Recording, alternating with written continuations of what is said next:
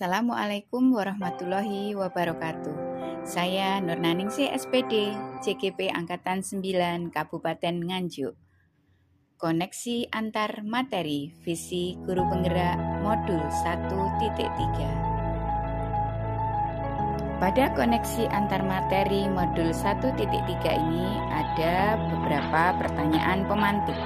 Pertanyaan pemantik yang pertama, apa yang Bapak Ibu pahami mengenai kaitan peran pendidik dalam mewujudkan filosofi pendidikan Ki Hajar Dewantara dan profil pelajar Pancasila pada murid-muridnya dengan paradigma inquiry apresiatif di sekolah Bapak atau Ibu?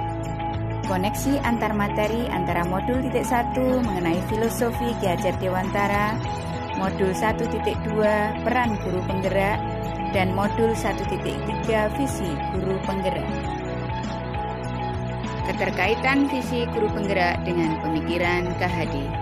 Peran pendidik adalah menuntun murid dalam mengembangkan potensi terbaik untuk mencapai keselamatan dan kebahagiaan setinggi-tingginya, baik sebagai manusia maupun sebagai anggota masyarakat. Menuntun disesuaikan dengan kodrat alam dan kodrat zaman. Sehingga dalam merumuskan visi guru penggerak harus berfokus pada murid agar murid dapat berkembang sesuai kodrat alam dan kodrat zaman. Terkaitan visi guru penggerak dengan nilai dan peran guru penggerak. Nilai guru penggerak berpihak pada murid, mandiri, inovatif, kolaboratif, dan reflektif. Sedangkan peran guru penggerak menjadi pemimpin pembelajaran, menjadi coach bagi guru lain, mendorong kolaborasi, mewujudkan kepemimpinan murid, menggerakkan komunitas praktisi. Visi guru penggerak. Visi guru penggerak harus mampu mencerminkan nilai dan peran dari guru penggerak dalam mewujudkan profil pelajar Pancasila, sehingga guru penggerak haruslah memiliki nilai dan mampu menerapkan peran sebagai guru penggerak. Dimensi profil pelajar Pancasila. Profil pelajar Pancasila berarti pelajar sepanjang hayat yang kompeten dan memiliki karakter sesuai nilai-nilai Pancasila. Karakter tersebut antara lain beriman, bertakwa kepada Tuhan Yang Maha Esa, dan berakhlak mulia, mandiri, bergotong royong, berkebinekaan global, bernalar kritis dan kreatif.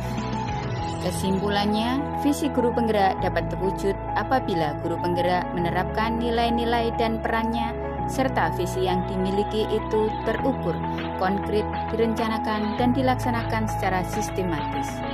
Untuk mencapai hal tersebut, guru penggerak dapat menerapkan pendekatan inquiry apresiatif, yaitu pendekatan manajemen perubahan yang kolaboratif dan berbasis kekuatan.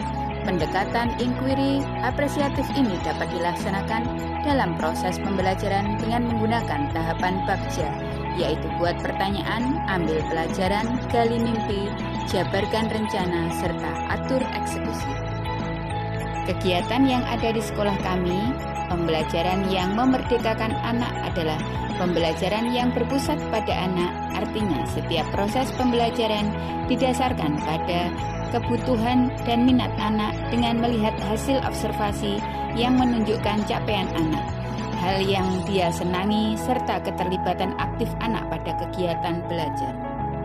Prakarsa perubahan. Saya mencoba mewujudkan paradigma inquiry apresiatif melalui prakarsa perubahan, yaitu meningkatkan motivasi anak agar merasa senang dan bahagia ketika pembelajaran melalui metode game-based learning.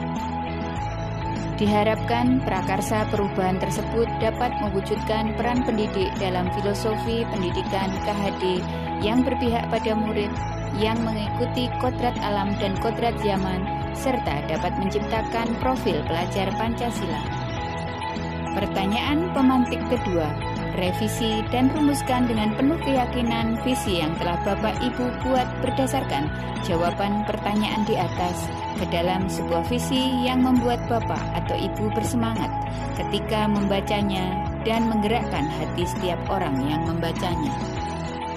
Visi saya sebelumnya yaitu mewujudkan siswa-siswi yang beriman dan bertakwa serta berakhlakul karimah, mandiri, kreatif, berpikir kritis, dan inovatif. Sedangkan revisinya mewujudkan peserta didik yang berakhlak mulia, cerdas, kreatif, mandiri, dan berbudaya.